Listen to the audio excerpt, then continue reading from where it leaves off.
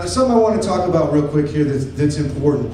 Music is like it's like a conversation, right? Like we're all sitting around the table with the family, we're having a meal or something like that, and you know, the idea is that not everybody's going to talk at once, you know what I'm saying? One person talks and the others listen, and then you talk, then you respond to them, you know what I'm saying? You listen, and then you talk, and then you listen, and you talk.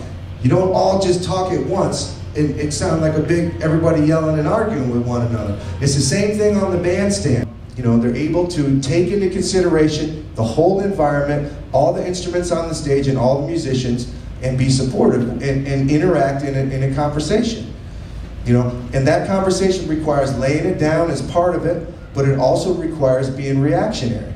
You know, if someone says something, B.B. King is a perfect example, just the way his style is. He'll sing a line, and then he'll answer it on the guitar. You know, or electric blues in general, from a guitar standpoint.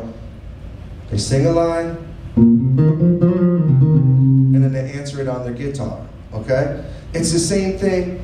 I think of it the same way when I'm on stage. If a guitar player, he's playing his solo, for example, or a saxophone player or piano player, anybody that's on stage that's doing the featured section, the instrumental section, if I hear a lick that they're doing, or a line, or a little melody, if I hear them do it once, you know, and I hear them, I can sense that they're getting ready to do it again, I can intuitively get involved with that, and I can help them along, I can take them there, you know what I mean?